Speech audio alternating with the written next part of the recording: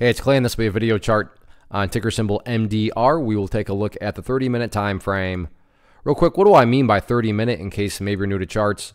Instead of each one of these candlesticks here representing 1 day's worth of price action, each one represents 30 minutes worth of time. So all this here may look like several days. It's actually just today's price action broken down into 30-minute time slices.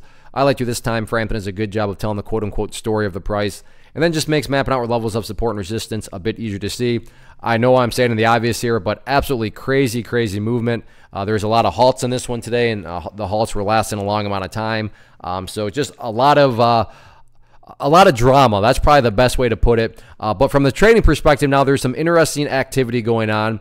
And the interesting activity starts with the fact of it's not like it just continued to get hammered the rest of the day. In fact, this afternoon, the price actually created a little bit of a bounce. Now, don't get me wrong. There's still plenty of work that needs to be done. So I'm not saying that this implies that, hey, the bottom is in and this thing's going back up to $5.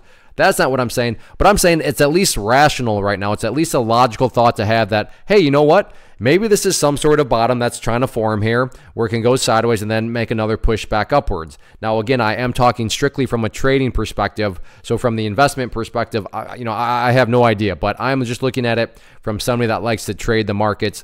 And that's what I find interesting. Case in point, let's just say that the price just looked like this.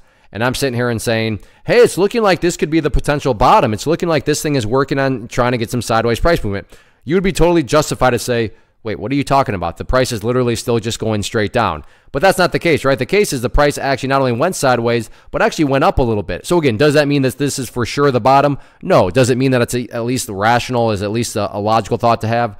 Absolutely. So with that being said, going forward, the level that really stands out to me as support is right down there, around $1.65, and nothing fancy behind that. I mean, if you think about it, if the price goes down to $1.65 and then just crashes down through there, well, then by definition, of course, this is not the bottom because now all of a sudden the price is at new lows. So like I said, nothing to overthink there. As far as levels of resistance are concerned, the level right there around $2.65 seems to be that first key level to watch. But really, in my opinion right now, I'd be shocked if this thing just snapped right back up. I suppose I've seen crazier things. But I'm just curious, can this thing start to at least just go sideways?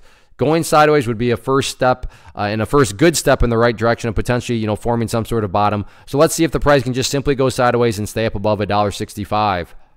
One of the biggest questions that I get is, hey Clay, how do you find the stocks that you trade? So what I've done is put together a free resource guide where I talk about the tools that I use to locate stocks that I find interesting and think may have potential. So if that sounds like something that could add value to you as a trader, then click on the image that is up on the screen right now and I will email you the guide. The guide itself is very short and to the point, and best part, it's completely free.